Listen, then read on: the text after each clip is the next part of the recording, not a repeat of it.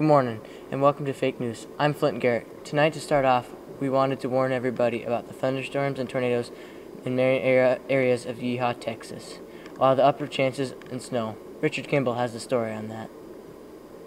Hi, I'm Richard Kimball, and I'm the meteorologist of the hour here at Fake News Station. Today I will be sharing with you some information about the upper south weather and the 5-day forecast for the local Yeehaw, Texas. In the upper south, temperatures is cold, down to 20 degrees. Along with the temperatures, they are also experiencing some rainy weather, about 5.5 inches of rain. Now for some national weather temps. 70 to 80 in Arizona, 80 to 95 degrees in Cape Town, South Africa, 100 to 110 in Jamaica, and 68 to 76 degrees in Canada. There are some winds sweeping up from the west over the... Sorry, Richard, but this just in. We have just found a farmer that has had their house blown away in the storm. Amy Breeze has a story on that. How does it look down there, Amy? Thank you, Flint. Yes, the weather here is awful in Yeehaw.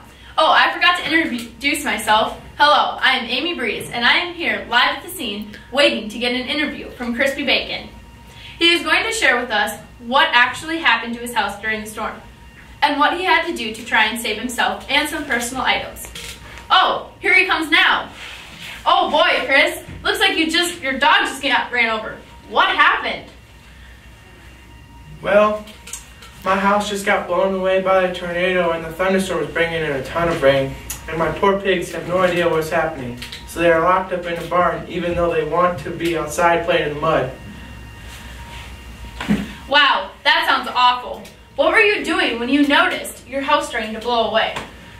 I was outside feeding and grooming my animals when all of a sudden my horse started going totally nuts. So I looked up and saw my house starting to blow away. Oh my goodness, that sounds crazy. What was the first thing you did when you saw your house blowing away? First thing I did was rounded up my animals in the barn so they were safe. Then I walked to my house to try and save some things, but when I got about 20 feet away from the house, the door came flying right at me and hit me in the shin. Well, at least you saved your animals. But I hope your leg is okay.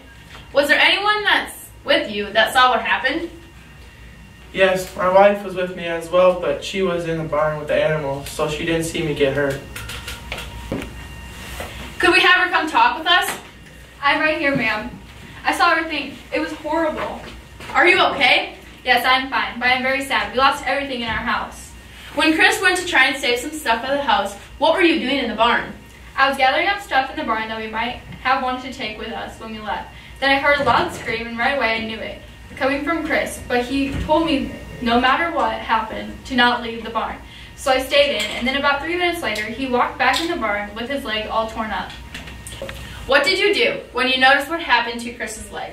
I got an old blanket and wrapped it up in his leg tight until the ambulance got here. Wow, it must have been the worst storm in a long time. Well, thanks for letting me interview you guys. Back to you, Flint. Thanks, Amy. Now we will send it back to Richard for our 5-day forecast.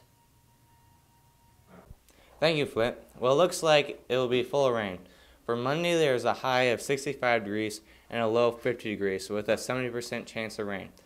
The wind will blow 25 miles per hour from the west. For Tuesday, it's looking like it's going to be another thunderstorm, but there is no tornado warning for the day. The high will be 60 with a low of 40 degrees, and there is a 98% chance of rain, with the winds blowing 55 miles per hour coming from the east. For tomorrow, it looks like it's going to be fairly cold. Wednesday is only a high 45, and a low of 35 degrees. The rain is going to hold off until Friday, but wind is supposed to pick up to 60 miles per hour.